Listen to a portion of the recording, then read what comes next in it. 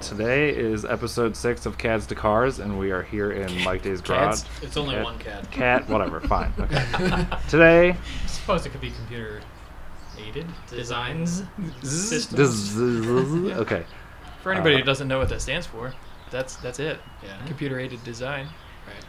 It's worth hey, not everybody knows that. That's true. That's a good point. All right. So today is episode 6 of CAD to Cars, and we're in Mike Day's garage, and we're going to talk about a few things here. Eventually we'll get into the fabrication part of it, which will be our main point of discussion today. But I just wanted to run through with these guys. My name's Dave. I'm the Volkswagen Audi brand marketing coordinator. I'm stepping in for Matt. Hi, and Dave. I will probably, hey guys, Hi, Dave. I will probably be here for the remainder of the podcast. Dave just so Matt just had more important things to do than hang out with us, I guess. Yeah, apparently. You know, Oh, yeah. it's fine. Just got to keep everything rolling. But Dave's a familiar face. I mean, Dave's been participating in some of our previous antics. I would say yes. shenanigans Or, at Yeah, best. shenanigans, yeah. Trips on the Tail the Dragon. No, not that one. No, yeah. Michigan. Michigan. Snowdrift, That's yep. right, Snowdrift in Michigan Michigan. Twice. It was the support vehicle for the winter beater Michigan trip. Support Yeah. vehicle. I don't know how I conned that one into that, but That worked out great because you were able to like run up with, Cool Steve there and get Yeah. shots. But so I guess my only questions for you guys right now: what are you working on since quarantine is happening and everyone's kind of just been hanging out at home, not doing normal stuff? I'm doing exactly normal stuff. Okay, what kind of normal Nothing stuff? has changed.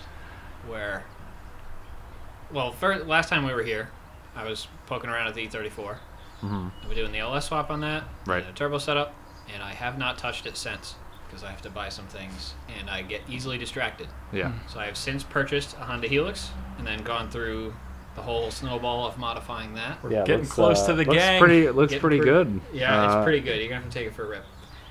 And then what was the other thing? I It's fixed got the fixed a bunch of footprint junk. kickstand on it. Oh yeah, I made the little foot. I cut that out on the bandsaw. It's almost as good as a footprint gas pedal. I know, almost as good. I'm hoping it can sink into pavement and leave little footprints places. And not roll it over. Not roll Hurt it over. yourself. And then I also bought a trials bike, so I've always wanted to get into that. I rode it once at Kevin's and essentially blew it up. So now it's in 10 billion It was pieces. it was a pre-existing It was a weak condition. link, and I think. I think I actually caused the entirety of it. So to fill everyone in, it's a 2-stroke trials bike. It's water cooled. At Kevin's, it started overheating. So like, oh, that's weird. So played with coolant stuff. Didn't seem like it was circulating. And kind of gave up on it that day. Brought it home, pulled the cover off, and the little water pump gear wasn't there. It's a little plastic gear that's supposed to drive it. Yep. And it's just missing. Which they're not known to fail. I was like, the bearing's a little wobbly. Maybe it kind of was able to get some side load or something. And then before you know it, I've got the whole thing torn down to nothing. The engine cases are rotten because they're magnesium. So I have replacement cases coming, and it needs a clutch and all sorts of other stuff. But that day, I was changing the transmission oil because the clutch was dragging. And I have little red bottles I use. Like one for ATF and one for acetone. Mhm. Oh, The no. squeezy bottles. Squeezy bottles. Yeah. And I was filling it with ATF, which is fine. But I was on the phone with my buddy, and then I accidentally no. filled my acetone one with ATF. So it was half and half ATF acetone. Oh yeah, that's the ultimate penetrating oil. Yeah, which works great, but Yeah, that was yeah. not my intent. And a nylon gear does not like acetone. So Okay. now that I had this half and half ATF acetone God. concoction that I was riding around at your house, I think I entirely am responsible for the failure of that gear. Oh. And I didn't realize that until Yeah. I had it all torn down. I was trying to clean some stuff. I grabbed the acetone bottle and ATF came out. This makes a lot of sense. Oh no. This is that all makes my That fault. makes a ton of sense. And I actually had a similar issue happen when I was rebuilding, I forget, it was somebody else's carb. for one of the tiny things, and I put it in the ultrasonic cleaner with some concoction of like degreaser and just stuff that I had. I was like, I'll just mix all of the best things, and it completely melted all the plastics. Like it basically dissolved them, like the plastic choke. Yeah. Everything gone. So that makes a lot of sense. Yeah. So, whoops. So, but I have realized a lot of issues with it. It'll be a lot better once it's back together. But I'm gonna be into it damn near twice as much. So that's cool. But that's basically all I've been doing. So breaking things that weren't necessarily broken before, and having to Buying fix them. semi-broken stuff, trying to fix it, breaking it more, and yeah, Things that you typical snowball. It's Yeah. really Yeah. no different No, than yeah. any other things time. that are now getting in the way of what you normally would be doing on the E34. Right. Right, which we'll get to. You find a At some deal point. on Facebook Marketplace, and You gotta do it. Can't Oh, turn it believe down. me, you guys got me on. Like every time I get a paycheck, every other Friday, I'm like, what can I buy on Facebook Marketplace that I absolutely don't need? Yeah. That What's has the a motor. weirdest thing for the least price? Well, I found a drift trike like a few weeks ago, and I almost pulled the Oh, trigger on it. And I those was would be like, I kinda should cool. probably pay my credit card bills off. Yeah, except first. for I want one of like the electric ones or something. Well, it was that, like it had 'cause like a having whatever to go up the hill. whatever sucks. Honda, whatever like little CC motor that you could get Yeah. pretty much anywhere, and it was like, I mean, it was like extended and all that other nonsense. But I was like, I'm gonna wait, buy something. I only say electric because I know that obviously fuel works well. Also, but I've also wanted to make an electric thing, and Yeah, that would that's be not a that would bad be a good idea. one. Yeah. So I've been tempted to do the electric motorcycle thing, or the electric get dirt some of bikes are the pretty rad. some super mini lithium batteries that just Yeah. rip. Yeah. You know. Yeah, I know a lot of people Explosion like risk. I've Yeah, seen it great. on a lot of people are using those Milwaukee batteries to Yeah. power their like kids' power Oh, and I've stuff. seen the conversions Yeah. for the little kids Barbie Jeeps and things Yep. like that. Yeah. Yeah. I've those are seen a pretty couple guys that like kill drills and they cut the thing off so they can use the battery part. Oh yeah, you and just then- yeah. just use the bracket and just Yeah. mount it. Seems like a great idea. I mean, if you have it, why not? Faster charger, plenty of batteries. Right. More I power. mean, the only problem with that is the batteries can be kind of expensive. Like, I mean, if you're depending They on- can easy to justify for you to use Oh, yeah. around the shop. Or right. If you have an garage extra or one, something. you're like, I bought a new one. I'll just give this one to my kids. They can put it in his power wheel so he can rip donuts in the driveway. Honey, I bought it for the kids. Right. Exactly. There's your excuse. There you go. Anyway, Kevin, But, you've made some progress on the pole barn and stuff, right? yeah, that's pretty much my main project still.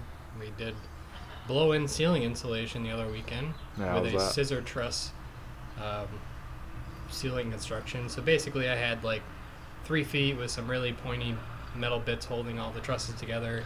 I had to crawl all the way in from one end of the barn with the side panels removed to be able to blow insulation in. Not that expensive, pretty easy to use, but Yeah. the first machine I got was dead on arrival, so I had to go get another one. It's just one of those projects that took Did you- all day because Yeah. Did you buy the machine? Did you rent it or no, what? it comes free. You buy a certain amount, whatever. Oh, okay. But with the virus stuff going on, Home Depot is a mess on the weekends. Yeah, I was It there took me last about Saturday. 2 hours just to buy the supplies I needed, Yeah. and I only needed those supplies. So Yeah. struggle there. Yeah, I was in there. I went there the other day to buy stuff for Mother's Day, and there was like a line out the door, and I was like, Mom's not getting flowers this time. It's fine. Yeah. She's not getting a hanging pot or Not, anything. not a good time. No. Anyway, also I decided to build a sim rig so I can drive drift events without going to drift events because so far we've been pretty well screwed out of everything that's In was supposed to existence, happen yeah. at this Yep. point. So I figured by the time winter comes around, I'll want it again. And once we start, I think June 7th is the first event, so it's Mhm. Yeah, a this few is weeks the away. First one that seems Yeah. reasonable. That's that on, might that's a actually Sunday, happen. right? Isn't that the first event's where at?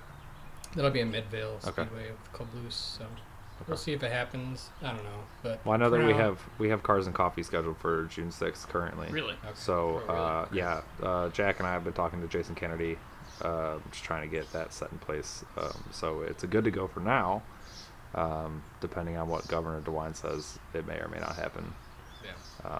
I would they're assume doing like that- the no contact style event. Yeah. Seems to be on track for that. But Yeah, I really think that this week, since today's the 15th, and they kind of half reopened like a lot of the stuff, I think this next week or so is going to be the deciding factor on whether or not. Yep, things could go really well or it could yeah, go really bad. But yeah, we'll so- see. Either way, I mean, we all have high hopes, and we all want to get back to doing the car stuff and Yeah, other nonsense sure. things and outdoor activities and whatnot. So I miss driving things. So. yeah, no, Yeah, that's the other thing too. Like, been working on so much stuff, and everything's been like staying apart because I don't even drive to work anymore. So Right, I yeah. literally just don't drive anything anywhere. Might as well blow it dismantle apart. everything. Right? Yeah. Yes. till further notice, I guess. Well, I mean, I've been the same way. I haven't left the house. I've been working from home, so like I've just been working on the Corrado, and that's just, Right. you know, replace everything that doesn't need replaced anyways, because It's like you know, why extended not? winter. Right, Yeah. exactly. Except for warm, so, Right. which is nice. Warm, and I can wear shorts. Yeah. And I'm, you know, We're not. getting What? We're getting there. Yeah. Yeah, this is the first day it's been over 60 in a while. Well, it's real humid today too, which is like helps, but So what are you working on, Will? Yeah, how's your collection of projects coming? My problem is, and we discussed this, is it's probably going to be a future topic, but you know, a lot of different things. Everything needs something right now, and you know, as soon as I get kind of either just tired of working on something because it's not fun and it's just a mess and, you know, maintenance, I immediately want to like switch to something else, or I reach the point where I need to spend a bunch of money and then switch to something else. So yeah. Well, I heard this earlier. You bought something else than you did. I didn't really buy, but You've procured. You acquired. I've You have acquired. Yeah, so I was trying to get rid of my Mazda Speed 6 in order to buy a truck to be able to, you know, tow things around, transport tiny things, you know, to Applebee's. You know, wanted one for a while, and I decided, like, you know, I'm kind of done with this car. I don't really want to mess with it anymore. So I decided to sell it. Problem was, is I put a bigger turbo on it, and I hadn't, you know, officially tuned it yet. I was in the process of tuning it myself because why not? I like to learn how to use like different types of tuning software, and that Right. was the typical method on those is to use CAD. Like there's really only one other form of software for that. So I figured, I've never used CAD on anything before. I'm going to try this out. And that had issues, and I was kind of getting tired of it. And realistically, I wasn't interested in the car anymore. I just Yeah. didn't really have the motivation to do it. And so I finally decided to list it for sale. And so I listed it as it was, said it was on a good base map, like it was drivable. You could drive it, Right. you Yeah. know, Because you were hours, driving. fine, You no were driving problem. to work to and from work just, there. you know, don't watt everywhere. Right. But anyway, so I listed it and didn't really have many bites at my asking price. So I decided, you know what? I'm just going to pay one of like the reputable tuners to tune this thing, and then hopefully that'll help get it sold. Right. So in the process of doing that, and you know, at no fault whatsoever to the tuner because there were some mechanical problems, I seem to have damaged one of the pistons. I think it's a ringland issue or Oops. something along those lines. So, you know, of course, took it off Facebook Marketplace and everything, everywhere it was listed, and Right. I'm in the process of fixing that now too, which is like, you know, like I said, I was not interested in the car anymore. I just wanted to get it sold, and that's like the worst possible thing. Like, That is the worst. I Yeah. do not want to do this at all, and Right. I know that all the time and whatever money I continue to invest in this thing, I'm not getting back out of that. I know that, and so a good buddy of mine actually kind of hooked it up a little bit. You know, I've helped him out with a few things in the past. A little bit. And a lot of it. And so I knew he was replacing one of the motors in one of his Mazda Speed 6s with like a fresh built, like ready to rip. Like he's shooting for like a bunch of power, 700-800 horsepower or something like that. Yeah. And so he had a built motor in his. It was pretty. I mean, it has a bunch of miles on it, but it was in decent shape. And then I clicked one day. I was like, "Hey, what are you doing with your old one?" And, you know, I'm like, you know, if you're thinking about if you're going to sell it or whatever, when your new motor's ready, like, let me know. I'm Yeah. in the market now. Right. So we talked about it for a little bit, and he ended up just giving me the whole car in exchange for some labor. So, and by some labor, I mean I'm swapping. I'm So- like going to be swapping in his new motor and everything and all the turbo bits and everything for him, Yeah. rather than have him, you know, pay another shop and everything. So, So- I think it's a win-win, but now I have two of the car So that I was trying to get rid of. You've acquired not only a second problem, but also a solution in that. It as is a well. solution for me, and it, you know, it's less money out of my pocket, so it makes me feel a little bit better about unloading one of them. Right, but you now still don't I'm wanna touch it. interested in also keeping one of them because I got it for a deal. You know what I mean? So I'm thinking, you know, Mike has been talking about trying to do stage rally stuff with the 944, and I want to do stage rally stuff with I my feel like that friends. would be a good so base car to use I'm for like, that. well, you know, if I could blast together the motor that's hurt right now, Yeah. because it's not that hurt. I think I caught it real early. If I can put that together on the cheap and then just like run it as like a relatively stock car, Mm-hmm. I would love to do that because the body's kind of whooped, but the chassis itself is pretty clean. Like Yeah. there's not really any rust on it. It's better than the other one that I was selling. So the cogs are turning now. Yeah, here we go. Yeah, you just Someone's made gonna your have a entire stage rally issue car here soon. significantly more It's complicated. so much more complicated now. There's so many options, and I'm having a hard time, like, sifting through it. So, Yeah. But that's, stage rally. That's like, yeah, stage rally. I so, mean, that's a plus always. There's absolutely. no downsides there. Right. Yeah. Except the cost. Yeah. Well, it yeah. can be Everything fun's expensive. And I your mean, truck- realistically, it's going to be SCCA rallycross stuff to start with because that's cheap and. Yeah. And you don't have to have a truck and trailer Inexpensive. set up to get there. And It's Right. Well, I'm still planning on suggested. having that though, because now that I have two, I can still sell the one and procure the truck. I just don't have any space, so Yeah. quite the plan. yeah.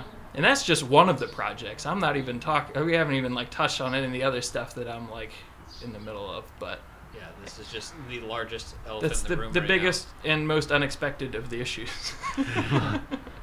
So, of course, like, the Honda Helix has been getting some love the last couple of weeks, just like itching to ride it, but it's been like either relatively cold and or rainy. And or snowing and or yeah, hot. who knows? And or Ohio weather all over the place. Who knows? So I've been messing with that. Speaking of which, I did get the new little thermal bi-starter thing in. And out of the box, just for reference, it measured 5 ohms.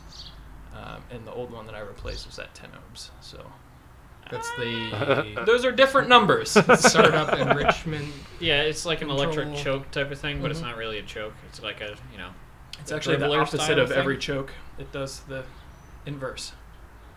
It adds Yeah. more Yep. fuel instead of takes air away. Yeah, exactly. yeah. Well, it's So- like a a carb that has a dribbler, like Mhm. a older stuff, or Yeah. that BMW bike I have. It's got like just a port that. Mine's just a rod that you push on that holds the float down, so it can't. So it Okay. floods the carb. Yeah. That's how you start the thing. It's just like floods it until gas comes out of the carb externally. Yeah. And you're like, oh, that's enough, and then Yeah. you kick it over, and somehow it fires up every time. Yeah. So, magic of carburetors. It's dude, that's a lot of carburetor things going on right now too, because I've been working on the XR80 trying to get that weird. It's having an issue starting, and I can't quite figure that out yet either. So that probably needs to come apart again, and I don't know. The list goes on, but point is, just dabbling in everything these days. It's just really hard to manage different projects, and this is kind of what I Yeah. mentioned before. Is that we're probably going to have to dedicate a whole episode to like. Talking about all these different projects and how and if you should be like juggling them and really working on a million things at the same time. Because, Right. it's not for everybody, but It's definitely No, not it's for everybody, definitely not for and everyone. there's pros and cons to it. For me, I prefer that, but yeah, we should definitely do another episode Yeah. designated to that. Say so and drop us a line and whatever you can, and see if you're interested in that type of thing. 'Cause Right. that's what we're doing all the time, and it can be a real hot mess, or it can go very well. Yep. But it comes in waves. there's always good intentions, but Yeah. it doesn't always work out. no, so. it does not. Of course it doesn't. never does. You fix one thing and you break 3 other things. You're like, dang it. Every time. But since we're here, I guess we should start talking about fabrication and whatnot, because I have a lot of questions. Not being someone This that's is the spot. well versed in actually fabricating, I'm interested in it, but I don't. I mean, where would I start? All right. So my biggest question: what matters more, the equipment that you're using for fabrication, right? The quality of the equipment, or the time and effort you put into it? Time and effort over the quality of the equipment, up until like the quality of the equipment becomes a big deal if you're spending like a ton of time doing it, Right. and that's where it starts to bite you. So But So if you're gonna say, for someone like me, if I wanted to start fabricating stuff, right? What are the essential tools that you would need? You can't Yeah. hear. I mean, I was gonna yes, say, we have a where's, like, lawnmower there's a going in the lawnmower background. going, should we shut the breathing door? and someone's mowing the lawn on my street. Like, Yeah, it's fine. Well, they can't hear it. It's fine. So for beginner stuff for fabrication, what type of equipment do you guys recommend? Right. So like obviously welding, like drill presses, stuff like that. Like You can do the majority of what you need to do with like 3 tools. It's just how efficient you Well, are at it. I think really. there's a very, I think, definite progression in terms of the fabrication process and people that are willing and able to do that kind of work on cars. And it starts off small, I think. I mean, having a drill and some metal laying around and things like that, you just start whipping up like brackets and Yeah. things I like would Well, say I the think minimum is like a drill, hand drill. You can do a lot with a hand drill. Yeah. Is how careful you are marking stuff out and laying things out. Like if you take your time and really measure everything well or scribe it into where you're trying to do things and center punch everything, you can make really nice stuff that you honestly can't tell the difference of. It does take a little longer. Yeah. An angle grinder so that you can actually cut and, grind. On that note, I would say have 2. Oh, that's the game changer. Oh my god! Just one is the worst thing on earth because changing discs finally happened for me so yesterday. The most recent experience I had, my buddy and I, he had some holes on his E30 that we had fixed over the winter, and that was about the gist of it. But I mean, obviously cutting and welding in and filling and stuff like that, and that's kind of like I want to get into it more, but so. That's the most recent experience I have with it, and for the most part, it's a lot of measuring and a lot of recutting. Is what I've top noticed. 3 tools. I'd agree with you: hand drill, grinder, angle grinder, or 2, and a MIG welder. Yeah. Just do yourself a favor and buy 2. Have the cutoff wheel, have the flap disc, one on each, or wire wheel. You don't need it. Forget about grinding discs, like the thick. Actual grinding disc cutoff wheels. Unless you're doing stuff that's like inch thick, you don't need a grinding disc. Throw those away. They make your hands numb, and you get a really crappy finish. They don't do anything. I thought you had made an argument at some point that the grinding wheel was better than the flap disc. Me? Yeah. Well, not that I know of. It certainly isn't me. No, I don't. Because it must have been someone else. I feel like that didn't make sense to me at all. Very riled up about that. Flap discs and cutting wheels are the essential too. Right. Bring up a great point. It's like the most important thing is like spend time on the fitment of your part. You're right, because you can totally cut a corner, and that's where you see really crappy stuff done. Yeah. Is like you can totally lay something up that fits poorly and spend forever trying to weld it, which is way harder, makes the weld look way crappier, and you're just giving yourself an overall bad time. But if you don't even have to be talking about welding, because I feel like we're gonna get there, but whether or not you're bolting together or riveting together stuff, just spending time creeping up on profiles and just run try me to through maintain patience. Yeah. Each one of you run me through what your favorite style of fabricating is, whether it's welding or riveting. Your favorite thing to make, or no, just in general, what your favorite, what your best skill set is, what you like to do the most out of everything. Whether it depends on there's so many different things that you can do with fabrication. Nobody really likes replacing floorboards. Rusty no one panels, wants to do the things stuff nobody that wants to do that. Yeah, bottom of the barrel. No matter what. But pretty much everything else is kind of fair game. Whether it's turning something on a lathe or welding up a new I built that sim rig out of inch square stock. So I was like, a nice little welding project. Bust out the TIG and get some time on that. But totally depends on what you're doing, because it's also interesting making things work. I had to put an intercooler setup on the E36 when we had the supercharger, so I had to make a bracket for that, whatever. I had to make charge pipes, so I wouldn't say there's any preference of one type of fabrication. Right, so once you do one, you kind of you delve into the rest of them eventually. That's kind of where I was going with talking about the progression of the fabricate. You need to because I feel once you're comfortable with it, right?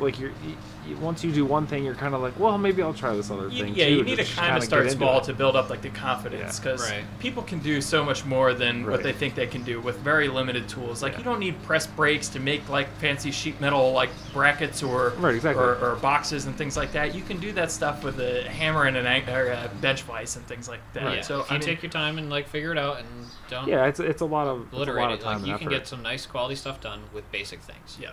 It will be slightly more difficult, but you kind of learn more you learn more on the way too. Yeah. Oh yeah, for sure. Finding ways to build stuff out of what you have versus just going to buy the tool that specifically does that one job, like a sheet metal, or just buying stuff that's already kind of pre-made that you just gotta tack together or something. Really don't like that. I always look at the price of something and look at some pictures and be like, nah, that's I the other can thing. make that. Well, if you can justify the price of the tool to do it yourself, versus 100%. paying somebody else to do the same thing. Okay, so not even buying an off-the-shelf part. You want to weld in buying the tool to make it yourself. Give me an example here. Well, because what's the cost of a prefab floorboard and having somebody weld it in? Let's call it $1,000, right? Yeah, sure. Cut it out, prep everything, weld it, paint it afterwards, seam seal it, whatever. If you can buy a welder for that amount, and an angle grinder or 2, and the supplies you need to do it, then you're prepared to do any other floorboard after that point from then on. Right, For so the same amount you would have spent anyway. So you might as well just buy the tools and try it yourself. Yeah, so you're basically just setting yourself up for, hey, if I'm going to commit to this, I'm going to do it more than one time. Exactly, but at least yeah. I have the ability to do Or you have a more tool than one that can time. do 50 other jobs at the same Right, time, exactly. so- Because you can use every tool for at least more than like obviously That's more than one usually job. how I end up buying tools. I need to do something. Okay, I'm going to find the tool that's most universal that'll get Right. what I need done, and then also have a bunch of uses after that. Yeah, like what And that's is the like a constant snowball because I do that currently. Is like any tool I don't have because it's opened my doors so much previously, just like figuring out how to do it myself and getting the equipment to do it. That if there's a tool I need to do something better or more efficiently, at this point, I just buy it. Yeah, Yeah. don't even hesitate. Well, you Yeah. might as well, right? But it doesn't Like, always start you, that you way. guys are so It doesn't. experienced. It's not don't start out buying every tool under the sun. You don't Right. need to do that. You can get everything done with basic stuff, and Right. like until you have the skill set, the better tool is not going to help you any. Mhm. Like you need to be able to know how to use it correctly. Right. I mean, to So- put in perspective, I mean, what was it? 3 years ago? I don't remember when LS swapped me out of 3 years. At that point, I mean, you guys were in my garage. I didn't have shit. I mean, I had hand drills, I had grinders. I didn't have a workbench. Yeah, we're working on the floor, cutting stuff on the floor. Like Yeah. and so, I've done that. yeah, and it's not fun. it's not I mean, fun, but you can get it done. Yeah. but it's doable. I mean, yeah, and like the polar opposite end of that spectrum. And I mean, at this point, I mean, I've used your Rogue Fab bender a couple times for a few little odd jobs, and my plan was, I don't know when I'm gonna get to it, but by the time I get a truck and everything, maybe turn the E39 into like the full-fledged drift car. I want to build a cage, so at that point, yeah, I mean, like Kevin mentioned, to pay somebody to build a cage or even get like a prefabbed one that you Right. still have to weld together. I mean, we're talking at bare minimum the cost of the bender. Yeah, I mean, So you might as well do the work yourself at that point. that's how I if you have the justified it. So then resources I ended up available. purchasing a bender because I planned to do it at least once, and even in that one time that I would have paid somebody to Yeah. do it, it would have paid for So itself. what I'm getting from this so far is it is more cost efficient if you plan to do it on your own than it is to pay someone I mean, else. you might to do it. have For a the hard most part, time like yes. convincing that to your wife or girlfriend or whatever, but yeah, I mean that's generally true. I mean, But It there's a depends plus on what side to your that time is too. worth. If you're That's- needing to convince them, you can be like, "Hey, I made you this cool flower pot hanger or something or other." Yeah. There you go. Look, they're benefiting from it too. There you go. You don't have to I worry mean, about that it. mostly applies to people that want to learn how to do it as well. yeah, Right. Because you have to want to do it. Yeah, Yeah, I you mean, have to want. it's There's like plenty of people anything. that don't, and that's fine, and that's Yeah. why shops make money, and that Right. it's not for everyone. Right. But if you're interested in figuring out how to do it, or you think that's cool, or you can do it a different way, then Yeah. that's the way to go. I mean, if I could save money doing it myself, I feel like that's generally You anybody's. almost always can. Yeah. Unless you're doing a job one time and one time only. Yeah. Very infrequently does it make sense to pay somebody else or, Yeah. to either borrow a tool or something Right. like that if you can, Hey, can I borrow your welder? Or hey, can I, Right. borrow your grinders or Mhm. whatever? Or what do you recommend for X? I'm working on this project. Like, what Yeah. tools should I have? Or, well, you can use basic hand tools, or you gotta need some power tools and some other Mhm. stuff just to kind of get going. Yeah, Then- welder probably walks on that line as somebody who's willing to either get into this stuff full time, like they want Right. it, not full time, but as a hobby. I mean, to be able and wants to fabricate things that they need. Mhm. The welder opens up your doors to so many things. Broken bolts, even. Like, Yeah, that alone yeah. is worth having a welder. So, well, on that topic, we should talk about should you buy a MIG or a TIG for your first welder? That was Out my of the next box, question, actually. I think it depends on I was material, gonna right? disagree. Yeah, well, that's fine. The first welder I bought for my own personal use, well, I learned on a MIG first, but the first welder I bought was a TIG. Yeah. I mean, you can do most tasks that you can do with a MIG with a TIG. Right. You're gonna, as a beginner, on the flip side, to Mike's defense, a lot harder to learn. Like Much Yeah. harder to learn, a lot But less. but why? Why? that was also going to be my. Run the differences down to me. It's like maybe driving a between MIG and manual car versus an automatic. TIG. Okay. That's a pretty. Yeah, but like, But more in depth, like, why is MIG or TIG? Why is one more difficult than the other? What processes is it I won't taking? say that it's any easier to operate a MIG well. For the beginner, for somebody who's either not interested in producing a quality product, quality weld, A MIG works. You can stick some stuff you together. you can stick metal and for the together. majority of stuff that you need, it'll work. I mean, but on that note, you can go pick up a flux core welder also, which honestly is a giant waste of time in my opinion. But I ran my welder on flux core stuff for 10 years before I switched over to gas. I should have switched over day one. As soon as I did, I was like, holy crap, I should have done this sooner. We did the first version of the LS Miata modified subframe on a flux core Harbor Freight welder on my garage floor. And honestly, like, once you got it dialed, it wasn't that bad. No, flux core is incredibly strong. Very ugly, but incredibly strong. It's realistic. It's just the opposite, like, physically, of stick welding. I mean, the flux is it's just inside-out stick welding. Right. That comes out a squirt gun. And I mean, that's still that's not, like, even out of date yet. Pipeline welders, everything, it's all stick welding is incredibly incredibly versatile for anything outside. Yeah. Like a gas, like a MIG, if you're doing anything in not a garage, is awful. Or any airflow does not work. Yeah. Shielding gas. Well, shielding gas is important, right? Because you need that to protect the material that you're. So I mean, that's just obviously an added expense to consider when going like full bore into like the welding setup. But I don't know. To circle back, we need to not get. We're getting into the weeds again. Well, I think this is important information. Like, even we might be running off here, but at the same time, your guys' opinions is important because, like, obviously each one of you has a different opinion, right? Like, we just realized. I mean, I would venture to say though that like we talked about the basic tools for getting into fabricating. If that's something that you were genuinely interested in, we talked about the drills, the grinders, the flap discs, the like a bench vise. I mean, that's a bunch of vice grips, like all sorts of just stuff to hold things. Now, and then beyond that, beyond basic, either whether it be powered or hand tools, the next step, in your opinion, is what? Well, yeah. I don't want to be biased. I want you guys to say it too, but I 100% agree. It's a welder. Opens up your doors to anything. You don't have the right size socket. Like, you can make one out of flat stock, which I've totally the number done. of tools I've made at this point is very high on the list, because who wants to go buy the specialty tool that you're gonna use? No, once. of course like, not. Yeah, I mean, think about it. A couple examples. There's like some timing gear stuff, things like that. That it's just flat stock essentially with some holes drilled in it, and maybe a little bend. OEMs want $100 the BMW timing wrenches, right? Those are flat stock. Sure, and they're some just wrenches together. Right, exactly. Fan clutch removal. Or fan clutch removal tool. Sorry. That's pretty straightforward. But I mean, it's welded literally to a piece of flat flat. It's got a hole in it. And you can have zero welding experience and make that day one. Oh, you don't even need a welder for that. You can have the worst weld ever, and that would work. Yeah. Like, to make the wrench even, or whatever.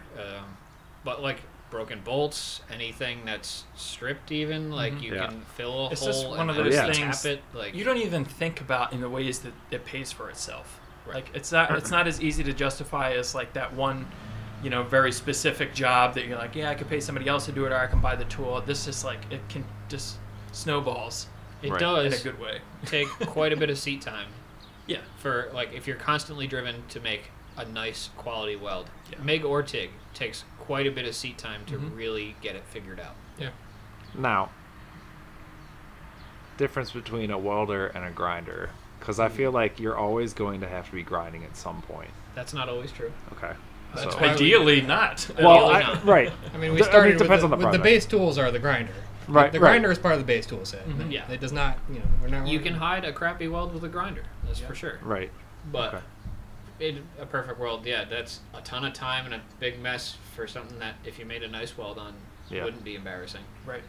True. So you lay down a nice bead, you just put paint right over top of it. Right. You And you're not grinding away the structure. Like a nice high quality weld. Right. Like, you shouldn't have to grind. You shouldn't have to remove material. You're only making it weaker. Right. Sometimes that doesn't always work out. So I mean, everybody messes up here and there. I'm a victim. A grinder and paint. Make me a man. welder I mean, ain't. With the lack of experience that I had, because we had a flux core welder. Parker just bought a Lincoln Electrical one actually, and we've been kind of messing with that. But we had a flux core from Harbor Freight, and we were kind of like messing with stuff. I had some gun targets some steel pingers that I was re-putting back together. So I put them back together. Whatever, fine. I go and shoot them. 9mm fine.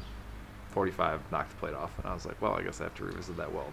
So, in my experience too, because I started there too, for sure. Like I used a flux cores, and I had actually a really bad experience with it for really until I bought a TIG, got through learning on a TIG, and then was kind of forced back into using the flux core at one point. Right. And after I had all that experience, that's when the flux core went a whole lot better. And so I will say, for the most part, people think flux core especially that you can just weld dirty material, and you can't. That's not true. Material and prep, even when it's flux core, is 100% the key to making a nice weld, because you can do it on a flux core. If you can't get the weld to stick, then if you're trying to blow through contamination or any dirt or like paint, I've seen people go to Home Depot for their steel supply because they're not familiar with either like local larger steel supply places. They're scared to go in there. You have to. Well, that's the thing. They end up buying galvanized. Right. Galvanized is bad, and it gives you it's bad. flu-like That's symptoms. it's bad to breathe in, isn't it? Yeah. Well, that too. I'm not even talking about the safety aspect of it, but trying to weld to coated metals, even whether it's just oiled, mill scaled, or galvanized, you're gonna have a bad time. No matter flux core, TIG. It doesn't matter how hard gas or how MIG, good whatever. you are at welding. No. It's not gonna be. You're gonna have a bad time. Yeah. So Hot rolled steel, I think, is like the biggest issue for getting into welding too. Because you buy flat stock from wherever. hot rolled steel, HRS. If you ever see that, if you're going to Home Depot or Lowe's or whatever to buy your steel stock, HRS has mill scale on it. That's like the byproduct of the hot rolling process, and that needs to go away to weld. But I also need it, when it's sitting in the store, so it doesn't rust away Right. sitting there. That's Right. it. So obviously it's a byproduct that they're not willing to remove because it is a risk to their stock. Otherwise, they have to oil everything they have and That's keep what it you oiled. buy. I only buy P&O, pickled and oiled, and that's they pickle easier. off the hot roll and then they oil it, and that's it. Less prep. Yeah. Because hot roll is some sort of death material that eats grinding wheels or flap discs immediately because It's a very hard and it acts as a heat sink especially, and that's why it's difficult for most hobbyist welders to weld to without any prep, is because in order to get through it, kind of like aluminum, you need a shitload of heat. Yeah. So it's possible to weld to without prep, but I mean, for everybody else, it's not worth it. It's good practice to get rid of it. So obviously there's different materials and different chemical your treatments material and stuff prep like that. and your fitment on what you're trying to make is the entire key. It doesn't matter what welding machine you're trying to use. You can stick weld stuff like it, which you can get really nice results with if you prep it right. Yeah. I mean, it's all about prep work and patience. It's like body work too, which I am not interested in at all. I dislike body work. But I'm terrible at it. I've done it here and there. Prep. I do not like it. All in the prep. Yeah. What would you say is more prep, body work or body work for sure. I can tolerate the welding. Like I can get through that because I know that that results in a good product at the end. Right. But I've tried the body work stuff, and it takes so much. I mean, we're talking days for body work. Good prep for a welding job. I mean, it realistically takes you 5-10 minutes. It depends what you're doing. Depends on how big it is. Yeah, how big the product it's not is that working much on. time in the grand scheme of things. So We kind of lost the topic of the actual MIG versus TIG and what differences there are there. So let's so we can MIG, revisit think that. of it like a hot glue gun. Okay. You pull the I trigger, like where this is going. You're using the filler wire is the electrode to create the heat and become the filler material for the weld. It's a lot more straightforward. It's a single-handed operation. You kind of just have to pay attention to the puddle and move along. you can get in places that are uncomfortable in other types of welding work because you only have one trigger to worry about. You only have one nozzle. You don't have to feed filler wire in as well. Right. So like someone welding a cage, unless you're really experienced with a TIG welder, you're going to go for the MIG 100%. Yeah. Just because it's you're not putting as much physical effort into using that, or just because it's like a one-handed. It's hard to get it. Like one of the biggest challenges with TIG welding is being in a position to properly execute what you need to do. You need some space. Yeah. So an out of position welder, difficult for both, but more difficult when it's a two-handed operation and you have a foot pedal for your amperage. I mean, they have the trigger. You can get the trigger, but that's a learning curve in itself. Right. I don't know if any of you guys have messed with that, but that's a whole nother ball game in terms of setting up the welder. In terms of just all the settings. You have your base amps, your ramp up speed, your peak amps. You have. I feel like we should go over a TIG welder because we just skipped that. No, we will. We're still talking about the MIG. So right. Yeah. We're explaining why the MIG was easier in that case, and in terms of both just setup, position, and also gaps. I mean, Right. Yeah, you can fill you gaps. want as small a gap as you can, no matter what kind of welding you're doing. Well, the but- smaller the gap, the less likely it is to fail, right? Right. Well, it's you're not going to blow through both sides and make a hole. Oh, right. Okay. That's Because what's dangerous. because it's hot. I mean, obviously you're working with hot. It wants to metal melt away from each Yeah. other the larger the gap is, of course. So, so in that respect, TIG wants a much smaller gap than MIG. Right. So when you're building things like cage with a ton of joints and everything, you know, you can be the best fitter in the world to have all the perfect, you know, hole saw dies, or what do you call them? So blanking on it now. Notcher? Notcher, that's what I'm saying. Yeah. That's having done some cage work. I always strive to get the fitment like TIG worthy. Oh, And boy, is it tricky. it makes the biggest difference. Makes a huge difference, So- even just in your MIG weld. Right. It's Takes forever. back to the prep again. Yeah, It's that's the same, back same to deal. prep work. Yeah. Yep. So But there's a MIG lot of is pluses very to MIG. versatile It's for easy. its simplicity. I mean, ideally, everybody would have Um, both, but There are some downsides also. if you could only buy one, Depends on what you're doing. Yeah. Doesn't it? I'm asking Doesn't, Kevin. If I could only buy one, really, like if I could only that's not an answer. You have to have both eventually. As a first welder. As a first, I'd still stick by the TIG. Yeah. If my first job up, you know, that I was going to tackle was putting a cage in a car, which is a pretty large task for someone as a first welding project, Yeah, I would buy the MIG. I would not ride in that car. Yeah. No, that's I think. I mean, so the other factor there is aluminum. yeah. That's I wanted to can get also into make that. aluminum. I know you it can. Depends on like You material can though. get very good results. I I mean, I'd love a spool gun. I would really like to try it. I haven't. Yeah. I've seen people do it. I've seen what looks like a good result, but I don't know if I could execute it without a lot of experience in that area. So- I think that also applies to a TIG weld. yeah, that's true. Yeah, 'Cause especially TIG welding aluminum is tricky business. I It's guess I not just like- started in a weird place because I learned TIG welding on aluminum. That was like, Yeah. The If you first- have the right size material and everything set up right, it is really nice to weld aluminum. Yeah. I guess that brings up a good point too. It's like a mentor, like somebody who knows what they're doing to give you advice on like what you're doing right and Right. wrong. I mean, before I bought my welder, I spent a lot of time on Welding Web. Yeah. And I read through all those forums. I like really enjoyed reading through everybody's just projects. I mean, there's like actually a really big sailboat forum on there. Oh boy, there's a All right. build thread Which on is- there which where is- I don't want to go off on, but All there's right. a We're not gonna Will's go gonna into have that, a sailboat but- here in the next few months. Hey, you never know. Whatever falls into your lap. No, just like watch it, like reading through the threads of people's either whether it be homemade tools or just around the house projects, whether it be just their planters like hangers, things like this. Doesn't matter what it is. And then, there's a great source for everyone voicing their struggles, getting advice from people that have been doing it for years. Yeah.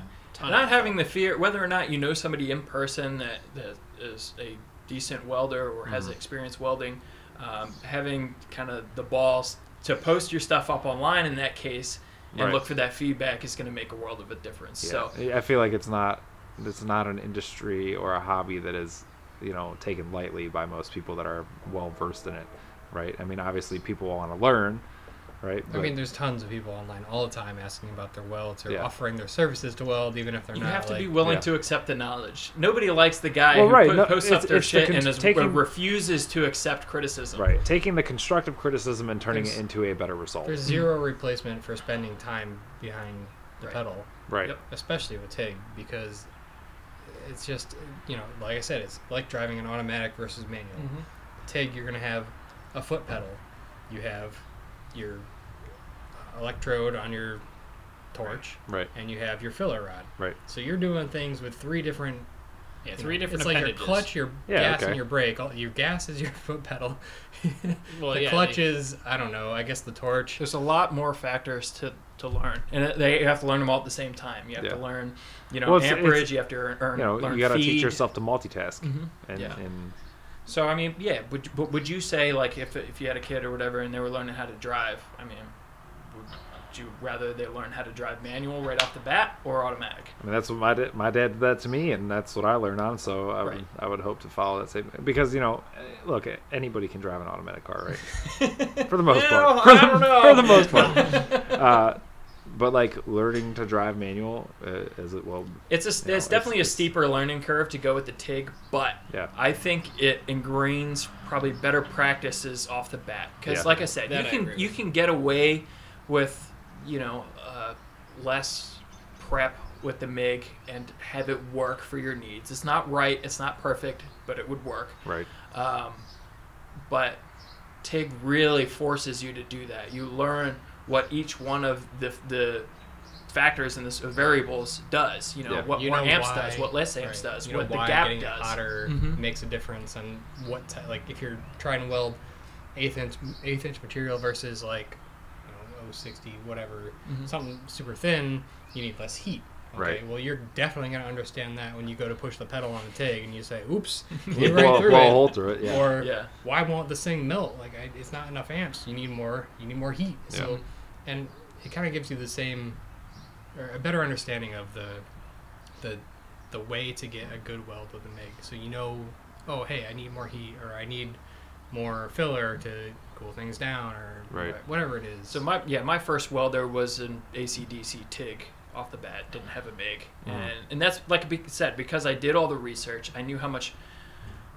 Okay, I shouldn't say that there's more capability with the TIG, because it depends on what you're working on. If you're never getting into aluminum, or if you're never getting into it depends on the project. But I knew the capability of it, and I knew that it was going to be a steep learning curve, and that kind of intrigued me even more. I like the challenge, and so that was the first welder. And I will say that I feel like I am still worse at MIG than I am at TIG. See, I still completely disagree with both of you guys. I mean, all your things that you're saying are valid, and TIG teaches you great lessons and all that stuff. But I think it's too many variables out of the box to be figuring out. It's a lot. Oh, it's hard. For sure. It's hard, and it's more difficult. But I got that So would you MIG. say, maybe before you get too deep into it, with a mentor and with somebody who's willing to accept feedback, that maybe a TIG that's can be a better choice? I still disagree. It depends on what you're doing. Yeah. Because that's fair. The speed of a weld, you cannot TIG weld at the rate you can MIG weld. Right. So you're going to spend a week welding something you could have done in a day and a half. Right.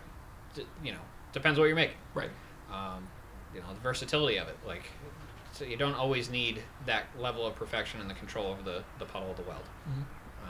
Like I said, I got my MIG welder that's on top of my TIG welder right now. In sophomore year of high school, I asked for it for Christmas. So I've had it 17 years now, and it was flux cord. My dad didn't know how to weld. I just wanted to be able to put stuff together. Yeah, it seemed all like together, all right. I want to sure. I was playing with junk tractors and go-karts and stuff. I'm like, I want to try to stick stuff together because that seems to be my holdup for making stuff cool. And I learned some very valuable lessons on what breaks, just with dumb stuff like that and crashing things and whatever, and prep. Yeah. But the ability to just kind of belligerently stick stuff together with a MIG was very valuable for me learning. It's pretty undeniably easy to do and accessible to most people. So, unless you have someone there, eventually the plan really is you need both. Right. You need both, but the variables of figuring it out. So you've got your heat and your wire speed. So you've got the amount of material you're putting in and how hot you're making it. And that is a nice, simple thing to understand how to move a weld puddle. So trying to do that, like you said, with 3 different appendages semi-coordinatedly is a lot harder. I think just being able to concentrate with 2 hands on one thing, trying to focus on the puddle. And I would say you're restricted to, off the bat, if you're TIG welding, to being in position all the time. Yes. That's not even a consideration. To learn how to weld, everything has to be in position to really understand what's happening. Right. Yeah. So you just don't plan on welding upside down underneath your car with a TIG it welder changes off the bat. every single variable for both MIG and TIG. Yeah. Just upside down versus right side up. So. And the amount of burns. But you could get away with more off the bat as a beginner learner on a MIG. Yeah. Yeah. That's way more forgiving. So basically, to kind of summarize everything. What you're doing right now is playing with rusty sheet metal. Yeah. I think MIG is the way to go. Yeah. There's no way I'm going near that with the TIG. Yeah. Yeah. Because that is a nightmare. Yeah. But thin metal, having rusty, just spent the out of last position, month and a half all of that, working on TIG welding sheet metal on the dopey drift car. Yeah. which, by the way, looks pretty good. It's I okay. don't think any of our viewers really know what's happening with that yet, so we're just gonna hush about that. But You'll see it at some point. Yeah. But it's been a learning curve, and I've been welding for okay amount of time. Like I feel like I can most of the time get a respectable weld. Mm-hmm. There's plenty of times where I get a shitty weld still. Yeah. Yep. But you know, it's one of those things that's been a great lesson in you still have no idea what you're doing. Right.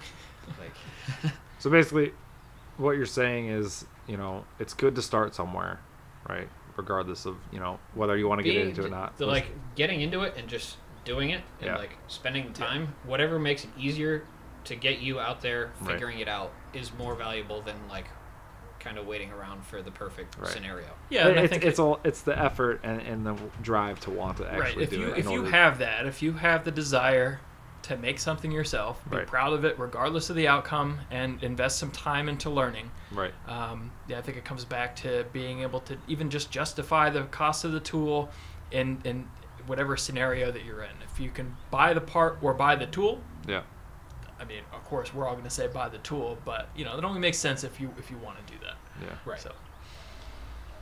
Well, what else? Do you guys have any just any other general things you want to talk about for the last? I think we got 10 minutes here. Anything special going on, or any oddball projects that aren't necessarily related to fabricating that you guys are working on, or you know, obviously we have the scooters here. I think when it comes to project management, we'll get into how much my life is in shambles in terms of functionality of vehicles right now. Right. But yeah, I you know, just to kind of wrap up fabrication, like if you have any interest in it and you think it's something that would open up doors for you, don't hesitate. Yeah. Just get out there and do it. I feel like it's me being someone with very little experience. Like, it's definitely something that it seems cool to do. Well, let's do this. Right? What has deterred you from it, and what is still like an apprehension you have? I think it's just it was never really. I never really had to do it before, right? So like I could usually make do with what I had, right? I guess technically I could just fabricate things with tools here and there, and you know, bolts and drills and stuff like that. So it was never really I need to stick this piece of metal, right. So it was never in a, I guess, a welding aspect. It was never I need to stick this to this, right? I found other ways to do it. So it hasn't really been a deterrent. It just hasn't really been something that I've had to necessarily do. So I'm not. I guess we also have a slightly different perspective too, because it's funny when as soon as you possess that knowledge and the ability or have the tools to do certain things, like the world of possibilities just becomes, you know, that much wider. That's looking at you know, it comes back to Facebook Marketplace or Craigslist and finding things that are broken and be like, oh, that's an excellent deal, and I can just blast this back together with a welder, like, and you're ready to rip. Yeah. Like, it takes some of your labor, and that's it. Well, that's what I mean. Like, when Parker and I were working on his EZ30, I think that was the biggest thing that opened up for me. It's just like, look how easily, with a little bit of time and a little bit of effort, and obviously some measurements, and like, you know, buck it up here and there, you know, you can do something on your own without having to pay an exorbitant amount of money to have somebody else do it, or you know, something like that. Something that is considered difficult, you can like, oh, that wasn't that bad. Right, and I think that's the biggest deterrent for most people is like, well, I can't do that, or it's like people don't, you know, they've never experienced it before, because I was like that before I, you know, even got into this, and I was like, you know, that's something I'd like to do, but it's just like, where do I even start?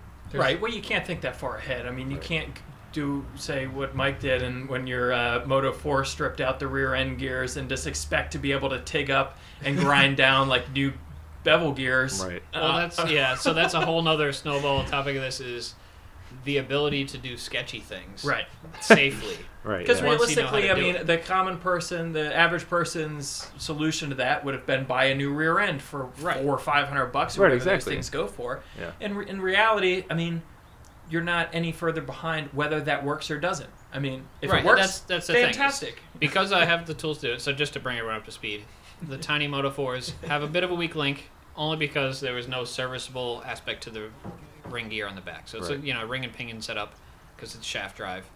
And they like to blow out bearings because no one's touched it since the 80s, and then rip all the teeth off the ring gear, which is part of the axle. There's also nowhere to like put any oil in. It's just filled with there's grease. no access to it. Originally grease, which is now sand or something. Yeah, which is now just caked on goo in there. But so mine blew up because I'm an adult on a child's ATV riding wheelies everywhere. Yeah. Makes perfect sense that I Right. blew it up.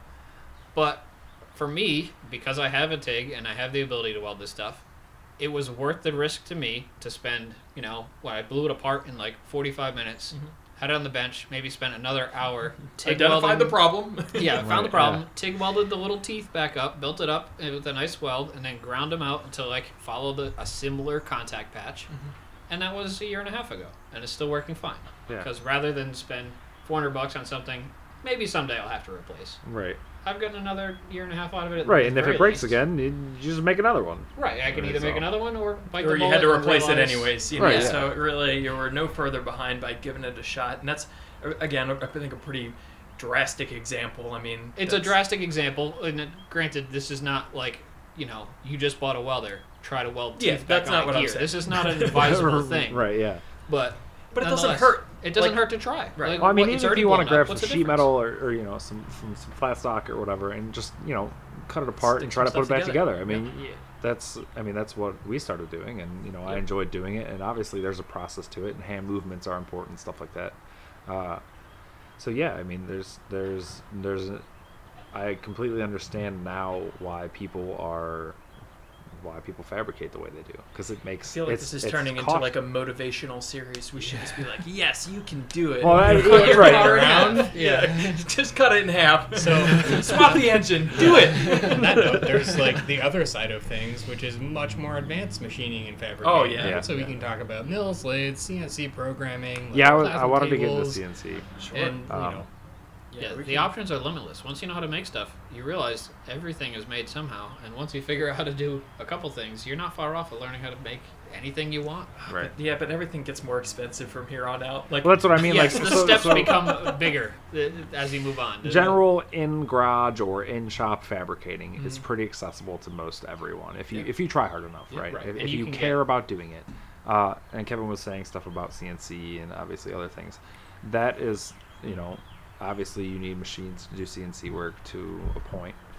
you can avoid it for the most part. It's one of those things. If you have the capability or the access to do the stuff, you're going to do it. You're going to have some crazy, awesome, unique stuff that's going Right. to have amazing, finished product quality. Right. But, I mean, you don't need it. You don't Right. need it.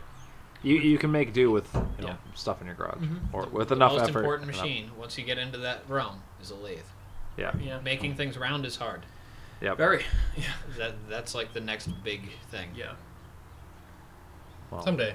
Someday. Well, I was there and then I moved here and That's a had to big. sell it. That's and a now I big want space another one. problem. Yeah. Right there. I mean, Well, what? Because they're That's I why mean, we they're don't Well, huge. use you There's- can get problem desktop now. ones. I like you the could do, I like the benchtop ones. Those Yeah. are. You can do a appealing. lot. Yeah. Yeah. But Yeah, Have that's pulled the trigger. it is tricky because Will and I are both renting at the moment. And right. I was renting before when I had my 2,000-pound lathe that was 8 feet long, and it's a pain, and it wasn't worth hanging out here. Right. But yeah, that's Boy, not was one of it the things that I useful. will purchase until I have the You- space. You are the person I needed to buy a lathe from. yes, Yeah, yes, yeah. absolutely. Yeah. Right. Someday. We'll see. Well. What else you guys got? Anything? I think that's a pretty good ending point. in my Yeah. opinion. Otherwise, we're just gonna snowball into some. Yeah. But the snowballing is what people want to hear. That's the good Boy, stuff. we could talk Boy, for a they- long time. You mean can to talk tell me about they it. stuck around this long? Everything's I a don't know. yeah. Yeah, we'll see. Hey, you never know. I think this is one of the times we've stayed on task like remotely well, Yeah. because it's Well, there's really so much. easy. I mean, in comparison to some of the things that we've talked about, I mean, welding in particular. I mean, there's so much to talk about. Like we Right. didn't touch on the half of it. No. Yeah, So- we just touched on the basics of it, but we at least didn't branch off into super far away. Right. But all right, if that's all we have, thanks for listening, guys. We will update you with a new episode at some point here. I'm sure Next all Tuesday. the guys next. As Every far as they're Tuesday. concerned. Yeah, every Tuesday. I'm sure all you guys will be. Maybe Mike will be breaking less things. Oh, No. no, absolutely Or- not. I have no or- intentions of doing that. You know. I don't have a problem with all my stuff being broken. It's just part of the hustle of playing with like 9 projects at once. So So to recap, you can do it if you put enough effort into it with the tools that are fairly Yeah. inexpensive. if you want to do it, Right? If you want to do it, you if you can. want it bad enough, you Right. can get it done without all the fancy stuff Right. and very well. Project management is important.